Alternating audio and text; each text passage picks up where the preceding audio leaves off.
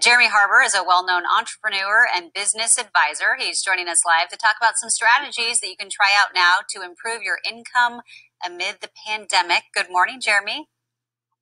Hi, good morning. How are you? Oh, we're great. You know, many Americans are feeling like they're never going to recover. A lot of people have, either lost jobs or taken pay cuts, and that includes baby boomers. So what are some solutions that you have for them to, exit their business and still make a profit?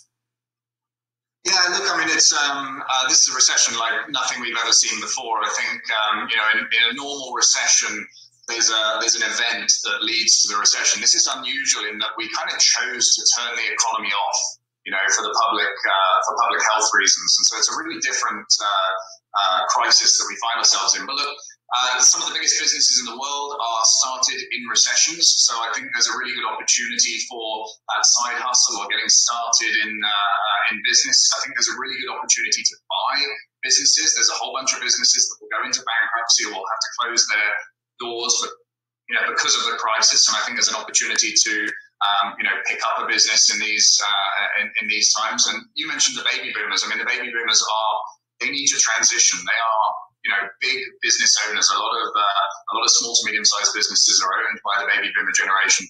They're looking to transition to the next generation. The next generation hasn't typically been interested in their kind of business. They want to do something in tech or blockchain or marijuana or something trendy.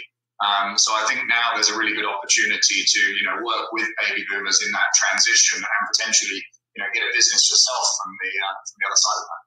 It's interesting. I know we've seen a lot of people look at new opportunities, and for some people who are finding themselves out of work in the service industry, they've been looking for other jobs. Working remotely has become an option for a lot of people. So what are some of the other ways that people could be generating money right now if they're not going to work and clocking in the traditional sense every day?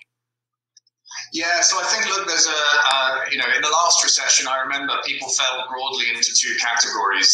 And there was one category that said, I'm just going to hunker down and wait for everything to go back to normal. And there was another category that kind of went out and did stuff and looked for opportunities in the mess that was being created in the wake of the financial crisis. And I'm seeing the same thing now, which is some people waiting for things to go back to normal. Well, what if it doesn't go back to normal? What if this is the new normal and we're in a period of time where there's going to be lockdowns and unlocks and things like that? Maybe you need to pivot into something else, using your skills to pivot into something else. I mean, I've seen some really innovative things being done by beauticians and hairdressers, or even a wine shop we saw that was doing online Zoom wine tastings, where they would mail the wine to people's house and then arrange a Zoom time where everyone would get together and they would walk them through the different kinds of wines. There's all sorts of things like that where we've seen businesses be able to pivot and actually take advantage of the fact that people are sitting at home getting drunk, I guess. Yeah, well, we have wineries locally that we've done stories with that are doing that very thing. So yeah, apparently it's working.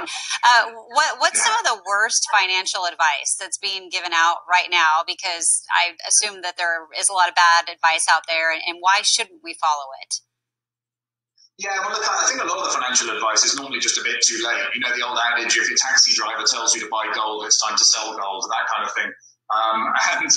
So there's a lot of people that are jumping into the stock market because it's really high, or jumping into gold because it's really high, which kind of means you've missed a lot of the boat on the way up. So there are smarter ways to play that game. And I think the other one is, people just saying, look, get everything back to cash and then just sit it out. I think that's, getting back to cash is not a bad idea.